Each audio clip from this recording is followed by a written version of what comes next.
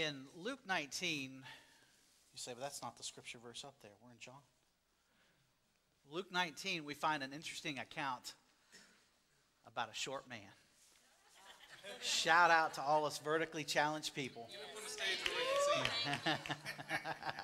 Somebody just told me to stand up. And I know that you're probably all familiar with Zacchaeus. He was a wee little man. A wee little man was he, right? It was interesting. I read this account just the other day, and as I was reading through, something hit me. And I want to share this with you before we get started because it's applicable to us. In verse 4 of Luke 19, talking about Zacchaeus, says, so he ran ahead and climbed up into a sycamore tree to see him, talking about Jesus, for Jesus was going to pass that way. And as I saw that, I was like, well, isn't that something? We've got a man here who's, by all accounts, is not a good person. People did not like Zacchaeus. You know why? He was a tax collector. I still don't like that. We still don't like tax collectors. I mean, it's just, you know, somebody says, what's your job? And they say, I'm a tax collector. A what? The April 15th comes around every year? Every year. Zacchaeus was a tax collector, and by all means, he was not considered the cream of the crop. People didn't like him. But Zacchaeus was making an effort because he heard that Jesus was on the way. He heard that the Son of God was coming. And even though he didn't do the things that we would consider right, and he was probably a very crooked person, Zacchaeus made what? An effort. He knew that if he didn't get high enough, he was not going to be able to see this Jesus that was coming his way. If he didn't get close enough, he wasn't going to be able to see Jesus coming his way. And Zacchaeus knew that he had to do something to see Jesus. He branched out. That's right. Oh, boy. That was Mark's, by the way, not mine. Just saying. He had to do something. Because he knew if he didn't do something, he wasn't going to be able to see Jesus. He knew that if he didn't step out, he wasn't going to be able to see Jesus because he was of short stature. Shout out again to the short people. Amen. So Zacchaeus did something. He decided to run on ahead. And I can only imagine these short little legs running as fast as he could to get to a place where he knew he could climb up, and that was that sycamore tree. To get above all those tall people out there. All those people that could see what's going on. All the people that stand in the front row that are a whole lot taller than you. I'm just picking, brother.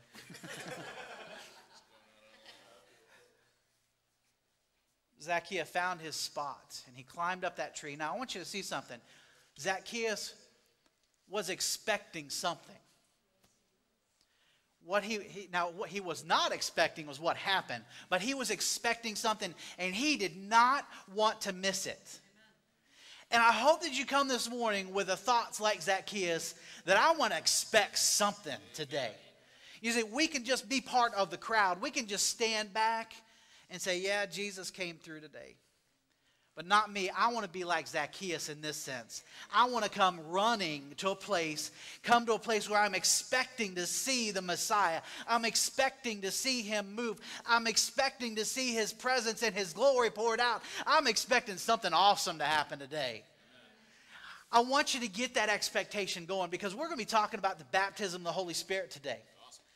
We're talking about the power that we have been given by the Messiah himself so that we can live in his power, so that we can walk in his power, so that we can live as witnesses and be a witness to this dark and scary world.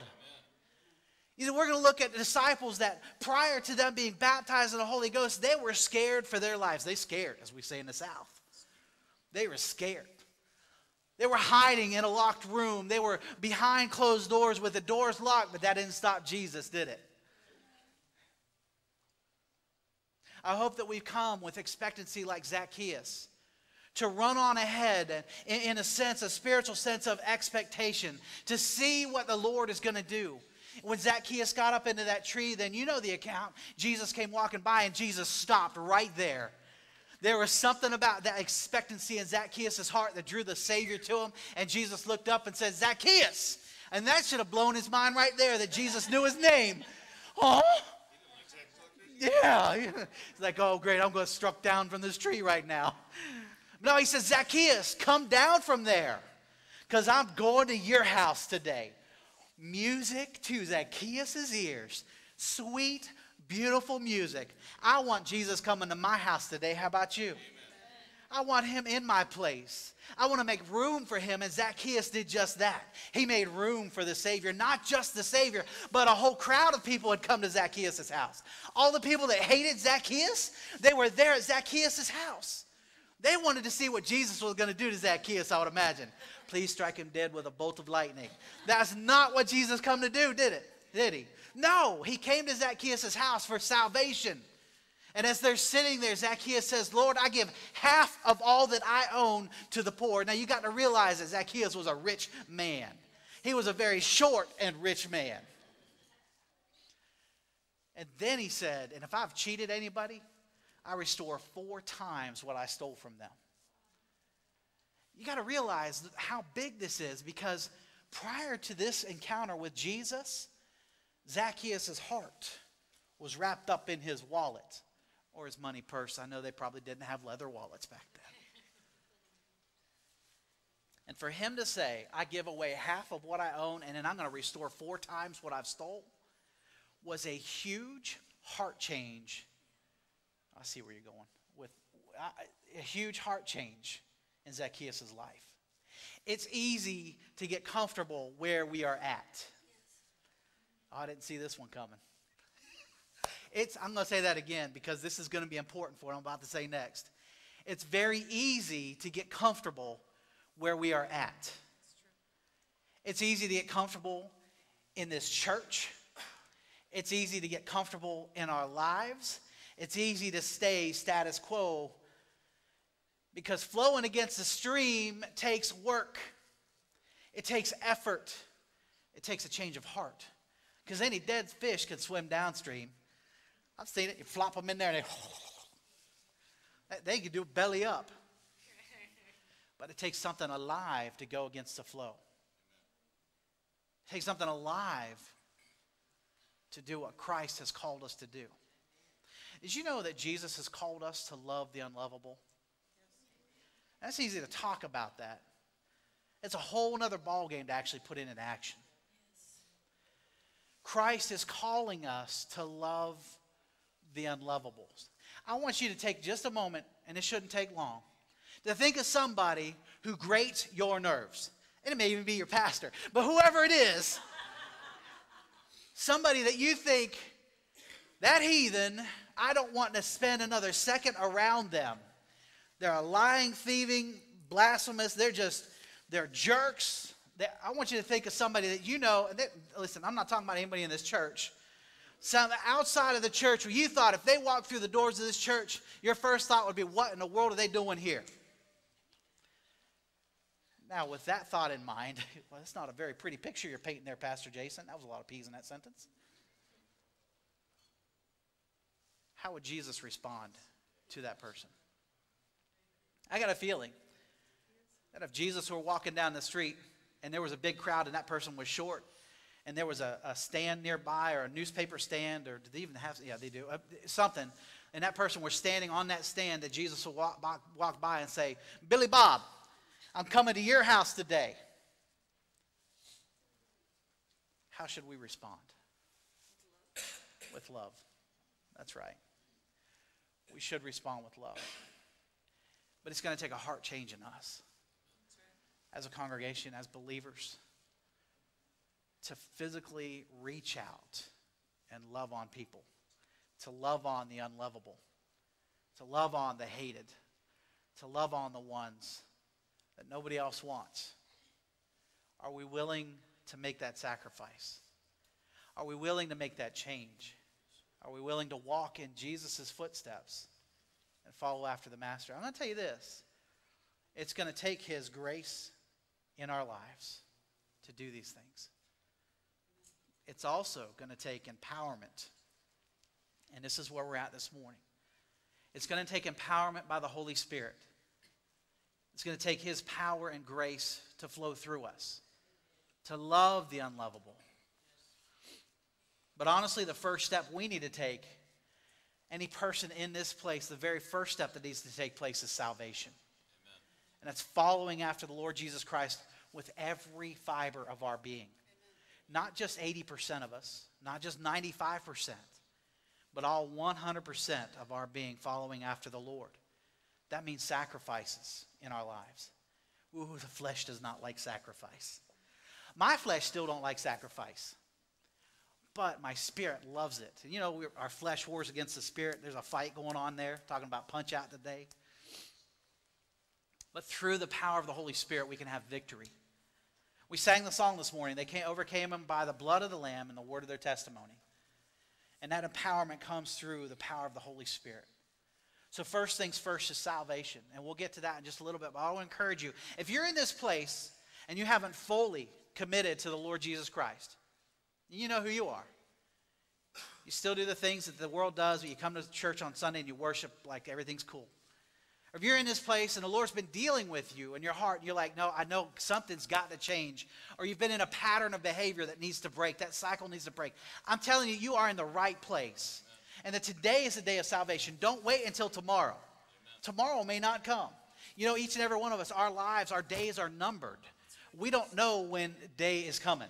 Now, I know that the Lord has shown some people over the years the day that they're going to step out of this world. I understand that. But for the most part, most all of us in here won't know the day or the hour. Last night we heard a testimony of a man who went to the beach with his family.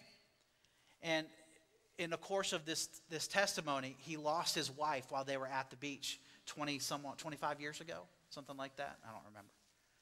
Something that was not expected. Something that wasn't planned for. You don't know the day you're going to check out and how it's going to happen. So I want to encourage you this morning, as we dig into the Word of God, as we talk about the power of the Holy Spirit, if you haven't accepted Christ as Savior, to seriously consider making that step. There is nothing more important than your eternal salvation. Amen. There is nothing more important than your soul, because I'm going to tell you this is going to sound funny, but forever is a long time. It never stops. And only those that have applied the blood of the Lamb or following after Christ are going to make it in through the doors. Because there's coming a day when the Lord's going to look at some people and say, get away from me, I never knew you, you worker of iniquity. As somebody who works in sin and lives in sin. But through the power of the Holy Spirit, we can have success, we can have victory. And let's dive right into our scriptures this morning. Would you please stand with me as we read from John chapter 20. John chapter 20, verses 19 through 31. And the scripture says, then the same day at evening, being the first day of the week, when the doors were shut, where the disciples were assembled for fear of the Jews, came Jesus and stood in the midst and said unto them, peace be unto you. I'd imagine at that point they would need that sentence. And when he had said so, he showed them his hands and his side. Then were the disciples glad when they saw the Lord. Then said Jesus to them again, peace be unto you. As my Father has sent me, even so send I you. And when he had said this, he breathed on them and said unto them, receive ye the Holy Ghost. Whosoever sins you remit, they are remitted unto them. And whosoever sins you retain, they are retained. But Thomas, one of the 12, called Didymus, was not with them when Jesus came. The other disciples therefore said unto him, we have seen the Lord. But he said unto them, except I shall see in his hands the print of the nails, and put my finger into the print of the nails, and thrust my hand into his side, I will not believe. And after 8 days again his disciples were within, and Thomas with them. Then came Jesus, the doors being shut, and stood in the midst, and said, peace be unto you. And saith he to Thomas, reach here your finger, behold my hands, and reach here your hand, and thrust it into my side. And be not faithless, but believing. Thomas answered and said to him, my Lord and my God. Jesus said unto him, Thomas, because you have seen me, you have believed. Blessed are they who have not seen and yet believed. You are blessed in this place. And many other signs truly did Jesus in the presence of his disciples, which are not written in this book. But these are written that you might believe that Jesus is the Christ, the Son of God, and that believing you might have life through his name. Let's pray. Lord God, I pray over this sermon this morning, this gathering this morning with my brothers and sisters in the Lord. And if any's in this place as well that doesn't know Jesus as Savior, that today would be the day of salvation for them. And Lord, I'm asking for an outpouring of your precious Holy Spirit in a mighty way, and that we would be graced with your presence, that we would be blessed with your presence in this place, continued presence in this place. I thank you for being here during the worship, and I thank you for being here during the sermon as well. We love you and praise you in Jesus' name, and everybody shouted, Amen. You may have a seat. Well, again, today we're going to be looking at what changed a group of fear-filled disciples into a bunch of faith-filled, on-fire believers for God. And I can remember as a kid, I learned this really cool trick. It's called static electricity. And then living in Ohio, it was dry in the winter times. In the wintertime, it was dry. And we used to have shag carpet. Y'all remember shag carpet, right? It's like this thick. All right, maybe not that thick. It was the house that we lived in was actually belonged to my grandparents prior to us moving there. And when we go over to Grandma and Grandpa's house, I would always find pennies in the carpet. And yeah, I'd dig through the carpet. I'd be, oh, a penny. Can I keep it, Grandma? Yeah, you can have it. Thank you. But that carpet there was also a lot of fun because in the wintertime, I put my socks on and shuffle my feet across there. And then go up to my brother, or go up to a door handle and it would hurt, but it was awesome because I had electricity flowing out my finger. Well, one night I slept upstairs, and one night it was a cold night. I had my sleeping bag, and I moved my legs, and I went to go move the sleeping bag, and as I did, a spark jumped out of my finger about this long. I was like, wow, that's cool. I wonder if I could do that again. So I moved my feet and I stuck my finger up. There was a cavity and I had it built up like this. And a spark jumped out about that far. I was like, what? And it hurt. I was like, I got to do this again. And I moved my feet again. And this time, I built up. I thought, I'm going to build up a big old charge. And I stuck my finger. I was this far away from the top of that thing. And a bolt, and not just a bolt, but legs come off of this thing going, kabaya! And I was like, ow, that's awesome. And I must have done that for 30 minutes. My finger hurt, but it was the coolest thing I've ever seen in my life. There's power in static electricity. And I promise you this, I'm not exaggerating what I saw because it was, those pictures of those shocking, it was a shocking thing. Those bolts coming out of my finger will be forever etched in my memory. A bazillion years from now, I'll remember that day. That was one of the coolest things I've seen. The Holy Spirit was an electric shock to the disciples. He empowered them. He empowered those frightened followers and enabled them to become the formative and foundational generation of the Christian church. And the Holy Spirit enables believers in Christ to deliver a punch-out blow to the enemy, to deliver a punch-out blow to fear, doubt, and unbelief. In the book of John, kind of an overview here, it starts with, if you read the book of John, in the beginning, and then it continues with in the garden, and then it culminates with in the upper room. And it ends with these words in John 21:25. And there were also many other things which Jesus did, the which, if they should be written, every one, I suppose that the world itself could not contain the books that should be written. Amen. Did you catch that? Jesus did so many more things that aren't even recorded in the Bible that John says that if you were to write them down, the world could not contain the books of the things that Jesus did. That tells me right there that there were probably more spit eyeballs made from Jesus Christ. There were probably more tongues that got spat on. There were probably more people that he spoke to and said, be healed. There were many, many more things like this that happened because of the power that flows through him. And he wants us to operate in the power of the Holy Spirit, to be sensitive to his leading, to be sensitive to the Holy Spirit, to lay hands on the sick, and to propagate the gospel of Jesus Christ. Can I get an amen on that? Now, usually for the observance of Pentecost, we focus on the dramatic moment described in Acts chapter 2, verses 1 through 12. Now, even though I understand today is not Pentecost, we will look into the fact that the Lord is still writing his story through us in the power of Pentecost. Amen? In the Gospel of John, the gift of the Holy Spirit is woven into the story of Jesus' death and resurrection. As a matter of fact, the Holy Spirit is woven even into his baptism. Jesus' death and resurrection. Christianity is built on faith, not on works. There's a guarantee of salvation when we surrender completely to the Lord and completely to the Lord Jesus Christ. You see, we can't have our cake and eat it too. We either need to be all in or just not. We can't be lukewarm. You know, all other religions are built on works, not faith. And there's no guarantee of salvation in those religions if you're religious. You never know if you've said enough chants or if you've walked enough miles, if you've lit enough punks, a little incense, or even if you've rode your bicycle far enough. There's never a guarantee of salvation in those religions. But with Christ, there is. And his mission while he was here on earth is very clear, is to seek and save the lost and make disciples of all men everywhere. And when he commissioned those first disciples in the upper room, he commissioned them to go and make disciples. That's right. There are some that say that the gifts passed away at the first disciples. That's hogwash. That's not what the Bible teaches.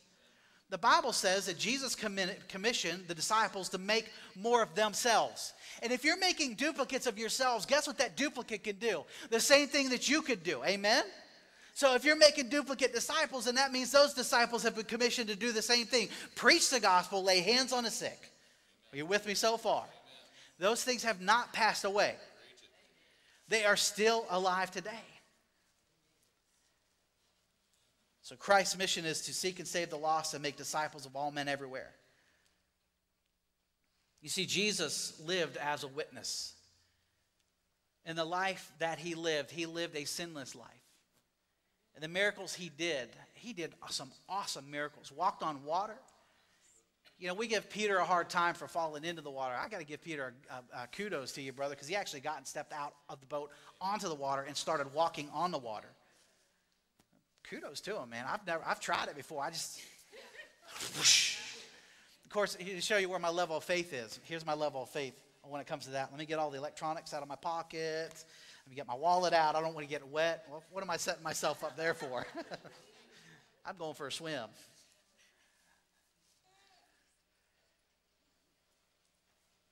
The mercy that Jesus showed. Wow.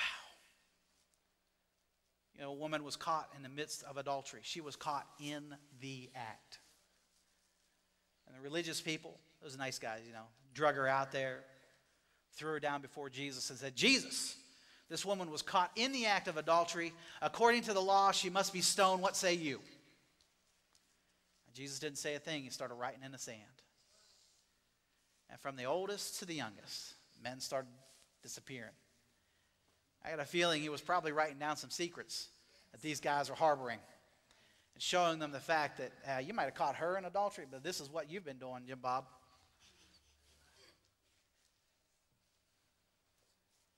And when everybody was gone, Jesus stood up.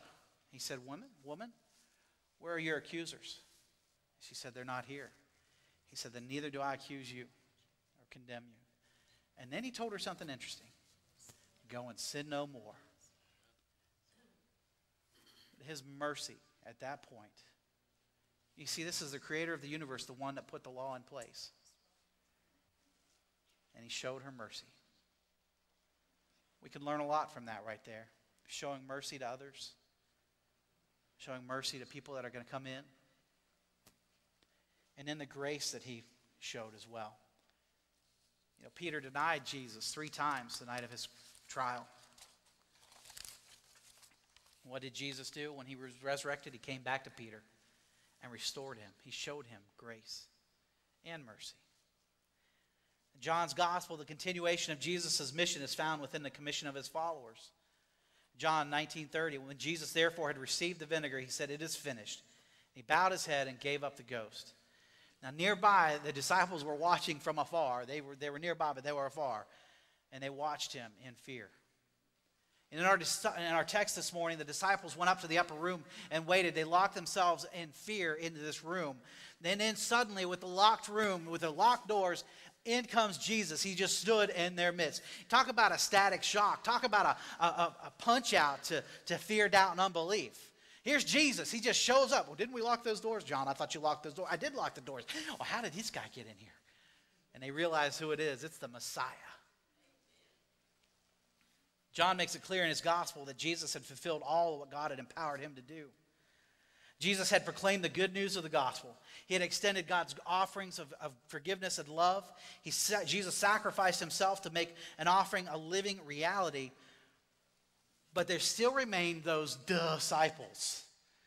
And I'm going to tell you this right now, that the Lord is still working on this disciple. Sheep know the shepherd's voice. What's neat is you could take 3 flocks of sheep down to a well, mix them all up. One could be shepherded by Arnold Schwarzenegger. One could be shepherded by Kermit the Frog, and the other one by a taxi cab driver from New York.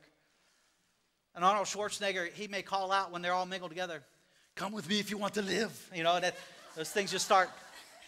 And then Kermit the Frog's like, "Hey, let's go this way. Come on." And the sheep start following. And then that taxi cab driver's like, "Yo, let's go." Does a whistle, which I can't do. But those sheep will separate, and they will follow after the voice of their master. And that's the way with us as disciples. We are his sheep, and we know the voice of our master. Amen. Jesus shows up, and they know his voice. And then he breathes on them. Just like God breathed the breath of life into first Adam, now that life was breathed into his disciples, and life is breathed into us. It didn't stop then. He continues to breathe on us. Hallelujah. I'm so glad for his breath. And it smells sweet. The Holy Spirit is the confirmation of Christ's power on earth.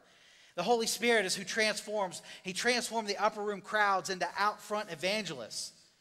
His Holy Spirit is the one who transforms us from being timid and meek into people that can share the gospel without reservation and lay hands on the sick. John's gospel completes Jesus' mission by affirming that the presence of Jesus has never left this world. The incarnation is ongoing. Better than the Energizer Bunny. Keeps going and going and going. The Holy Spirit is the one who brings Christ to life in each and every one of us. The function of the Holy Spirit is to breathe the resurrection power, presence of power into each of our lives. And since the resurrection, the presence of Jesus through the Holy Spirit has never left this world. Now there's coming a day where the Lord's going to remove the restrainer, which could be either the Holy Spirit or the church. Any way you look at it, he says, we're out of here. And that day is coming. But right now, his presence is still here and in a strong and mighty way. And Jesus' Spirit-empowered disciples have continued to gift creation with a living presence of the resurrected Jesus, the one sent by God to save the world and to bring us back into a garden relationship with the Father. And that's what Pentecost is about. It's about bringing people into the presence of the Father and pulling them out of hell and getting them to where that they can have a relationship with God himself, and then duplicate that process so that we can multiply ourselves and see the world saved and glorified to Jesus Christ. I believe revival's coming to this world.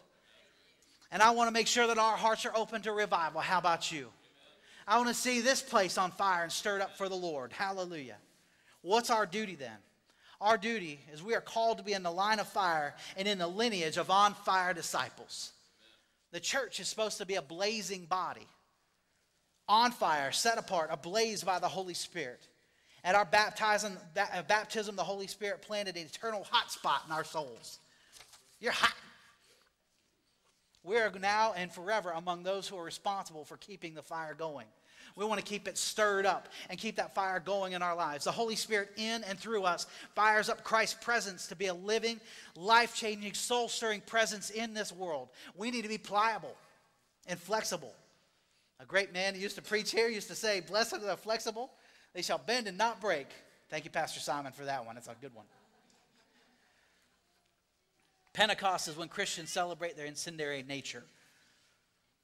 We are who we are because we are on fire with the Spirit. Our lives should be ablaze with the presence of the Holy Spirit. And if we're not on fire, then guess what? We need to get fired up. Don't. No. Let's try that again. You guys need to get fired up. There you go. When fires start to die down, they get to a point where they're controllable. You can control a fire that's dying down. They don't produce much flame. Dying fires produce a lot of smoke than flames. And smoke blocks clear vision and clogs airways. We don't want to be a church that becomes a foggy, smoke-filled arena. We need to stoke the fire. Invite the Holy Spirit to burn in you. Invite Him to speak through you. Invite Him to work on you. Stoke the fire. The celebration of Pentecost every year reminds us of our heritage. It rekindles us if we've become smoky and sedentary, if we've become just kind of blah in our faith. Pentecost is a divine puff of the Spirit infused with fresh air that inflames our discipleship and transforms our Christian fellowship into an on-fire active followership commended by the Lord Jesus Christ Himself. The Holy Spirit is the one who gets us going, but we have to fan the flames. Pentecost isn't about just some huge fireworks display that's over in 15 minutes either. And we don't have to wait for Pentecost Sunday to celebrate Pentecost because we are Pentecostal. That means we can celebrate Pentecost every day. For all of Jesus' disciples throughout time, Pentecost is a heavenly light show directed to the places where we should live. A light that we behold in our hearts and souls, the light that we have been called to shine upon to our neighbors, and the light of Christ's continued presence in this world. Pentecost is a reminder that we have been given the power to live as witnesses. Pentecost is the reminder that the Lord did fulfill His promise to send the Holy Spirit, our comforter, our guide, our healer, our counselor, and our friend. Pentecost empowers us to further the kingdom of God. And through us, the Holy Spirit keeps Jesus' ministry and mission and all of God's promises and possibilities alive and well in the world today as we live and as we allow Him to move through us. So what's our duty as believers? To let the Holy Spirit move and empower us to accomplish the will of the Father. And the will of the Father is accomplished through the mission of Jesus. Typical firewalls. You guys know what a firewall is, right? A firewall. Those of you that work with computers know that a firewall is designed to keep personal information personal. Designed to keep social security numbers safe, private information safe, your banking information, etc. Well, there are times that we build personal firewalls, which are the bad sort in our lives that are designed to keep us from catching too fire for the Lord and too brightly. Dampens the flames of the Holy Spirit in our lives. And there's 5 different controls or firewalls we're going to look at here just for a few minutes. Number 1 is the control firewalls. Our need to control is so severe that some of us are control junkies. If we were to see ourselves in the mirror in the spirit realm, we would look like a big remote control with buttons all over the place. This situation's going this way, I need to change it. This one's going this way, I don't like it, I need to change it. And we start walking around as a spiritual remote control. That's being a spiritual control junkie. We don't want to need that. We need to protect ourselves from being that way. Because if not, then we're actually trying to protect ourselves from the unpredictability of fire. Control junkies quench the spirit. That's not how a defined, dignified Christian should act in church. You can tell I'm saved by the degree of the frown on my face. Okay. I got a feeling Jesus smiled a whole lot more than what those pictures show us all over the place. I have a feeling that Jesus laughs. Why do I feel that way? Because He created us to laugh. I love it when little kids laugh. Magnum, he gets this belly laugh going. It cracks me up. When the kids were little, or Dean would do the same thing, and Destiny, she'd do the same thing. They would get these belly laughs going, and it just cracks me up. I know the Lord's got a sense of humor. He made me. I'll never forget when we were in Arkansas being transferred over into the youth pastor position there years and years ago. And the Lord hit me, the Holy Spirit hit me with laughter. I couldn't stop laughing. Even if I wanted to, I couldn't.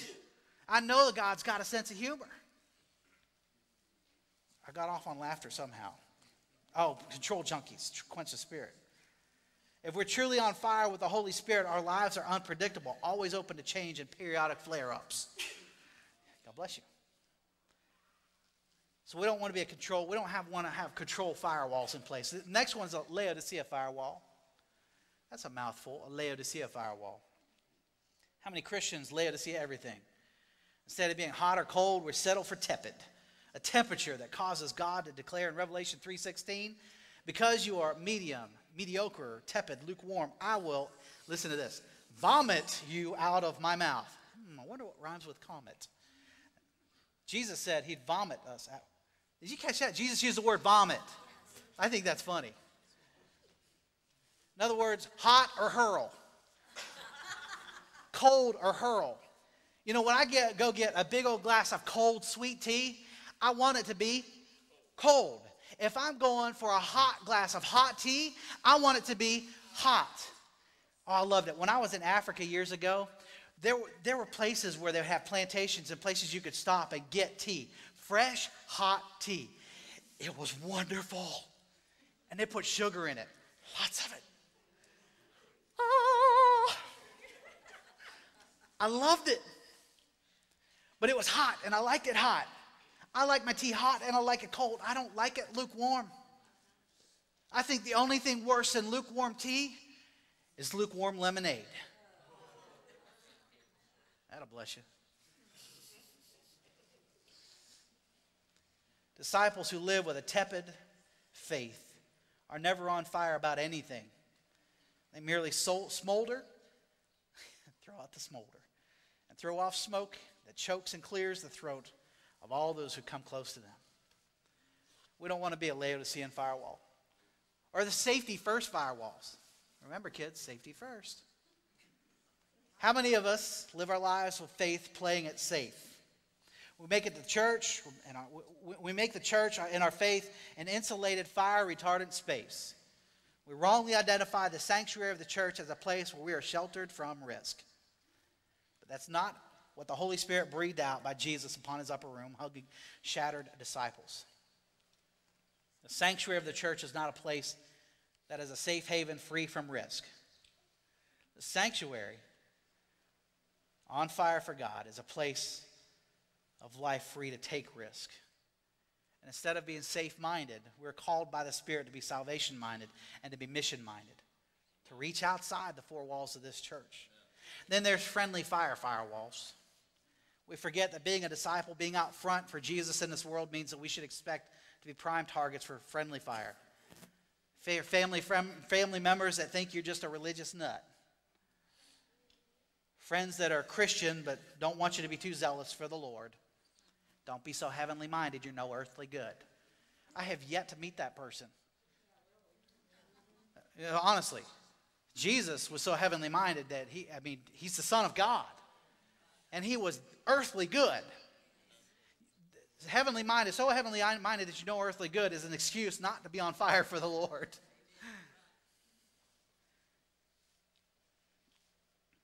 Evidence of the backlash of this world will be found on the backs of those who trust the Spirit, who keep the incarnation a resurrection reality.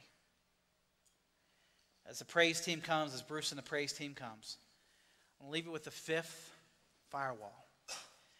And we've hit this one a number of times in the past before. But it's important not to get caught up in the unforgiveness firewall. Mark 11, 22 through 26, and Jesus answered and said unto them, have faith in God.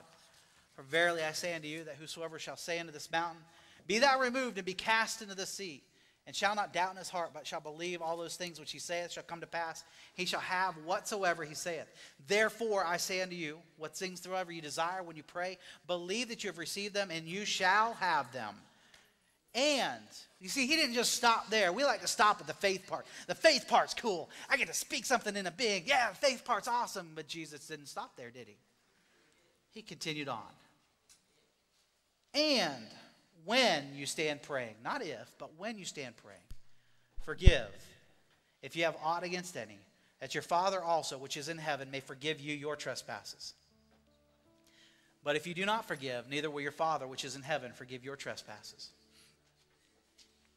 In all this, the first part is to have faith in God. Again, salvation is a requirement. We don't get to heaven by our works, by riding a bicycle, by doing chants, or anything else. We get to heaven through faith in the Lord Jesus Christ. It's a free gift. Second part, speak in faith. To speak in faith. When you pray, knowing that the Lord hears you. And the third part, believe you have already received and you shall have it. James 1, verses 5 through 8. If any of you lacks wisdom, you should ask God, who gives generously to all without finding fault, and it shall be given to you. But when you ask, you must believe and not doubt, because one who doubts is like a wave of the sea blown and tossed by the wind. That person should not expect to receive anything from the Lord. Such a person is double-minded and unstable in all they do.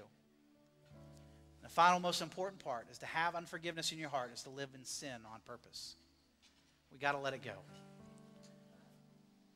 So how are we to receive and rekindle this fire? Again, the first part. You say, why do I need Jesus? Because we've all failed. God set his standard. He gave it to the Israelites back in Exodus chapter 20. His standard's the 10 Commandments. These are the commands I want you to do.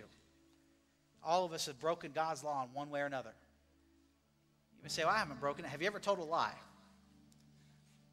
Did you know we didn't have to teach our kids to lie? We're all born into sin. It comes pre-programmed. Some people have a propensity towards other sins. But the truth is, all of us need the Savior. All of us need to repent of sin and put our faith and trust in Christ alone. And we ask by faith, Lord Jesus, forgive me of my sins. Come into my heart. And then we receive that. And it doesn't stop there. Because Christ said, it's expedient. That's a big word for it. This has to happen. It's good that I go away so that I may send the Holy Spirit, the Comforter. And when he said another, that's another of the same kind. So you imagine, this is going to be a simple example, that if I offered you an orange and I said, would you like another? You would expect what? Another orange, right? Now, if we had fruit, and I said, here, I'm going to give you a piece of fruit, and I said, would you like another piece of fruit? It could be anything. But with this, Jesus is saying, I'm sending you another, the Comforter, who is another of the same kind. It is his Spirit who he sent. And wait for him, tarry for him in Jerusalem until you are endued with power. And it didn't stop there with those disciples. It didn't stop with 120, but it continued to perpetuate throughout the ages. And through every generation, there is an account of people being baptized in the power of the Holy Spirit. He hasn't stopped. He continues to do so. And if there's any in this place today, and you want, yes, I need Jesus as Savior, would you come? Would you please stand with me? Would you come to this altar? Or if you want to receive the baptism of the Holy Spirit, he's willing and ready. You see, salvation is part of being a believer. Another part of being a believer is to receive the baptism of the Holy Spirit. So as the praise team comes, I'd like to pray for those that would like to receive salvation, those that would like to receive the baptism of the Holy Spirit, or we're called to lay hands on the sick. If you need a healing in your body, would you please come? When the music fades, all is stripped away, and I sing.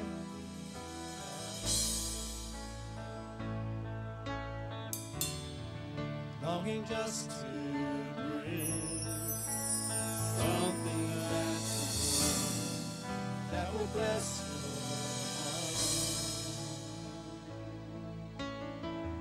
I'll bring you more than a song, or a song in itself. It's not what you have in mind. You search much deeper within, through the way things appear. You're looking into my heart.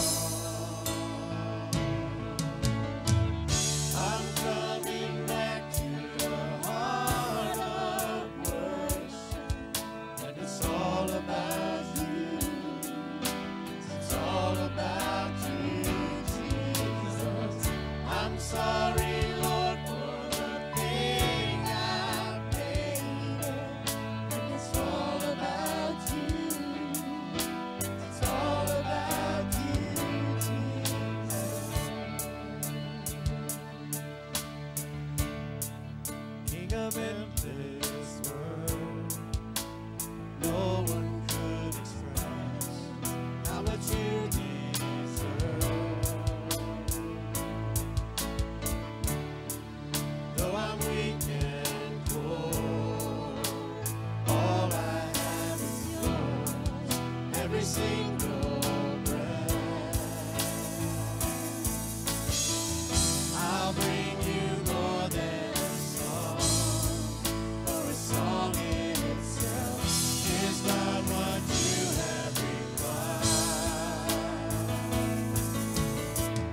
You search much deeper within to the way things are played. You're looking into my heart.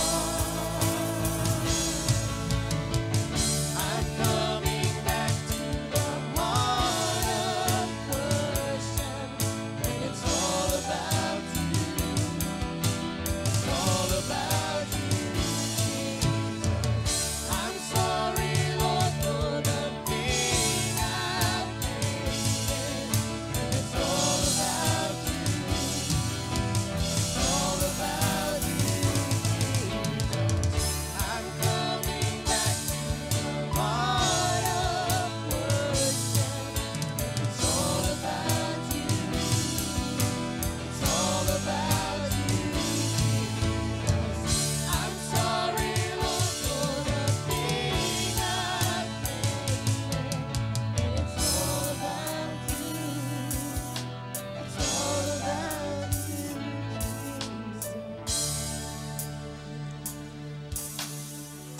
I'd like to close this morning's service in this way. I would like for those that are willing,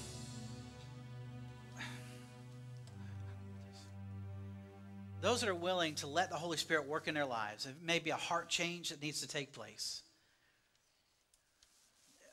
Revival to come in. Would you join me at the front for a change that you may be sensing, or even just that, Lord, if there's a change that needs to take place in me, would you join me at the front? I want to close together with you this morning.